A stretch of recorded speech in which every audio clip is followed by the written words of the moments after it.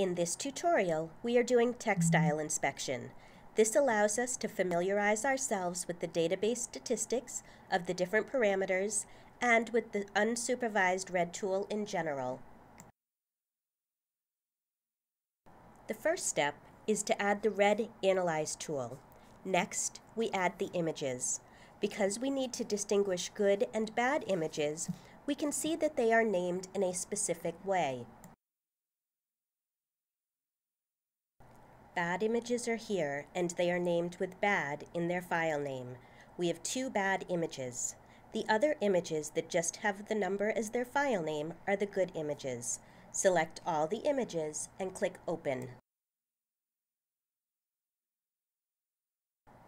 Now we select an image to select the ROI, which is the region of interest. This ROI can be reduced to see only part of the image, but here the whole thing is fine and we can click Apply. Now we can select the good and bad images. For this we need to select images using the display bar.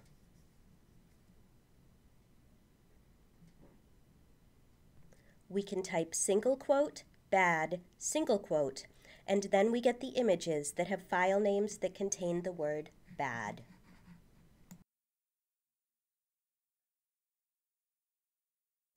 Here you can see file name bad001 and here the file name 02. Click Action for two views, select Label Views, Bad, and click OK.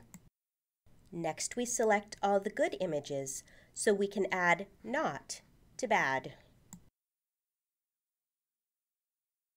Or select not labeled from the drop-down list. This would correspond with the same 17 images. Select Action for 17 images and then select Good. And now all images are labeled 19 views, which corresponds with all the images. Now we can tweak the parameters, which are located on the left sidebar. We can see that the mode is unsupervised. The feature size is set to 40. Feature size can be seen with the circle on the bottom left corner. We can verify that the feature size is accurate by selecting the bad images. On the first bad image, we can see that the defect is this long scratch running from the top to the bottom of the image. We need to verify the feature size as it corresponds to this defect. We can zoom in and compare the size of the defect to the size of the feature size.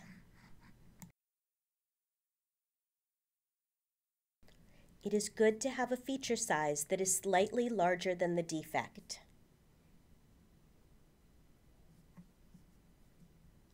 Here, it is increased to 60, and in our case, we see this covers approximately half of the width of the feature size, but the length is much longer than the feature size, and this is acceptable.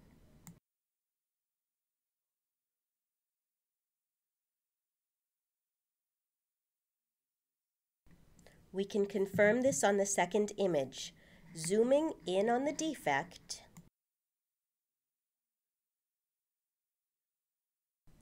we see that the defect is covered by the feature size. Again, the feature size is a bit larger, but this is appropriate for our case and in general.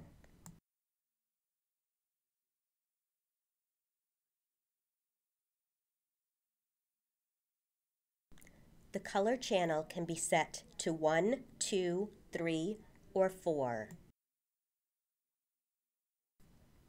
In our case, 1 is sufficient. It means that the software will analyze the images as grayscale, so black and white, and this will be fine since there are no specific details on the colors we need to distinguish.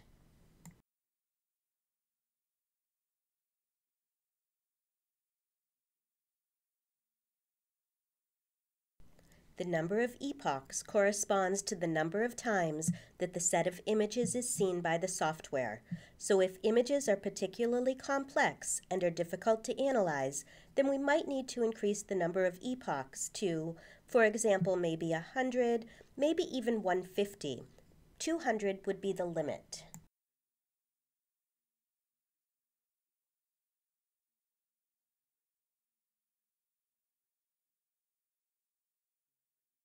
But in our case, 50 epochs should be sufficient because the defects are relatively obvious.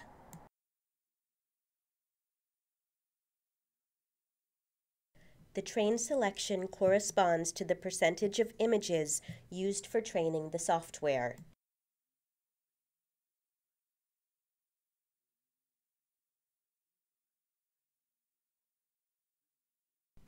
We are using an unsupervised red tool, so the trained images are the good images. Here are 17 images. We are selecting 50% of them, so 8 or 9 images for the training. It is good to have the training at 50% because it allows half of the images to be used as test images. It is important to have as many test images as possible.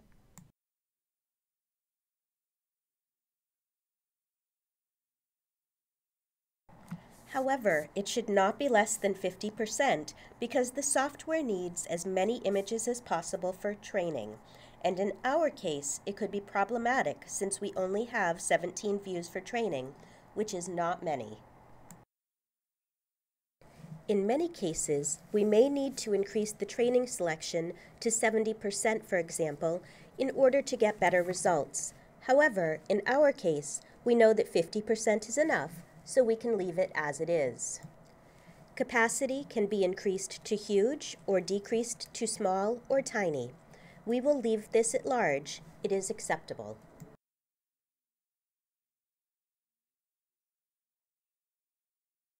It could be increased to huge if the images were very complex. Training passes can also be increased in the case of complex defects. There are also perturbation parameters that can be added. We will take a look at that later. We can now train.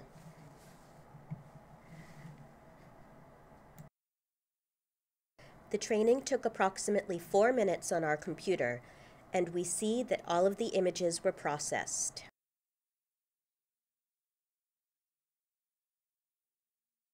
Results are shown in the database overview on the right side bar. We can see the results are not perfect. We can see that some of the images are in between the two thresholds, so they are difficult for the software to classify. It is in the intersection here of the matrix. We can click on the numbers to see which image that this corresponds to. We can also move the threshold bars by simply lowering the lower threshold. This allows us to better see what features the software reacts to. If we look at the good images, at the actual good images that are predicted in the intersection by the software,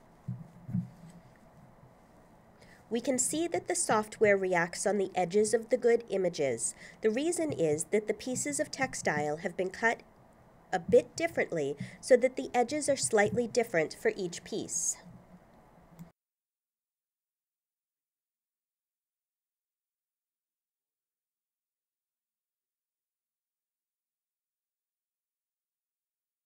The software considers this a defect. The way to solve this problem is to edit mask and add the border. The border has a width fixed at 40, but it can be changed to match the feature size of 60. This way, the software will look at the whole images up to the new border that was added and stop at the border.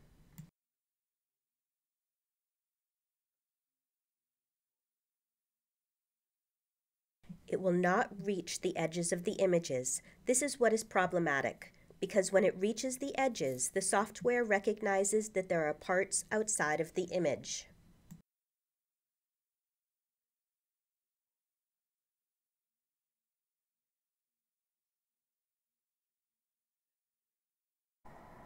The software will identify defects that are not really a defect because of the variety of possible configurations near the edges of the images. Now that we have implemented the mask, we can click Apply and click Yes. We want this applied to all tools in all views. And we can process.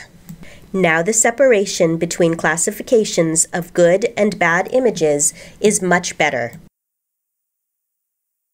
We can now fix the thresholds so that there are no images in the intersection between good and bad predictions.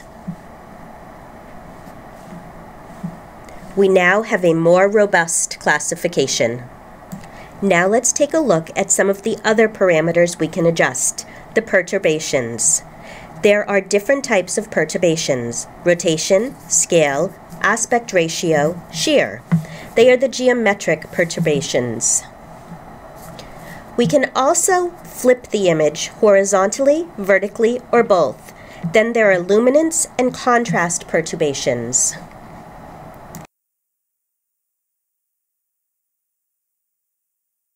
What the perturbations do is generalize the defects that we have.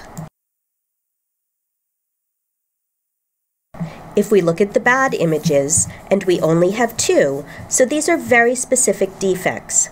The best data set that we could have would contain many different examples of defects.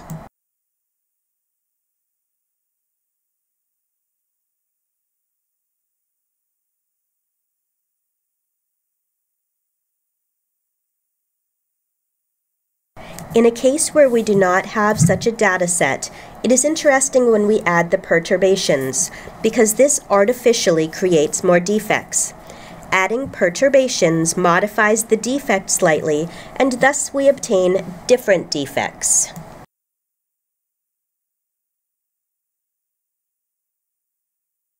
One example of this is in the bad image. It generalizes the training and makes it more robust.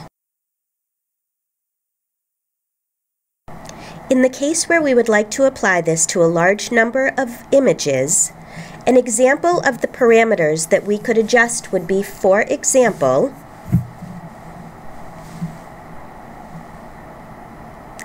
changing the aspect ratio to 5%, so we can see here on the animation that the letter F is increasing and decreasing in size.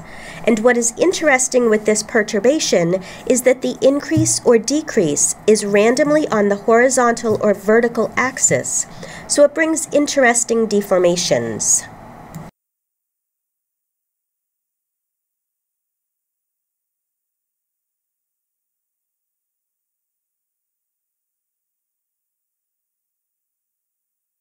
We also add the 5% shear.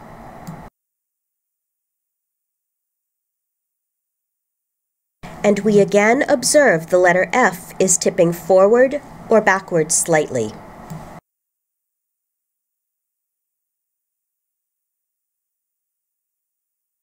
And this would make this scratch tip slightly to one side or the other.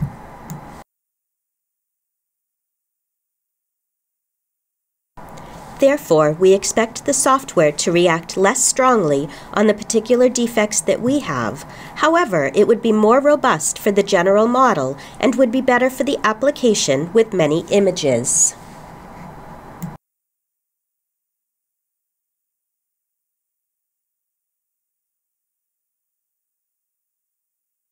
Let's have a look by training.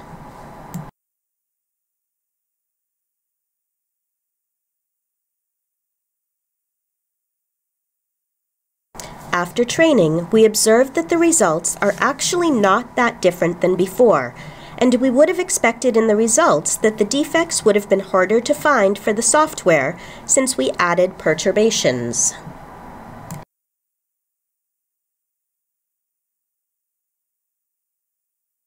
So, for example, bad images could have a score that would be lower and closer to the good images.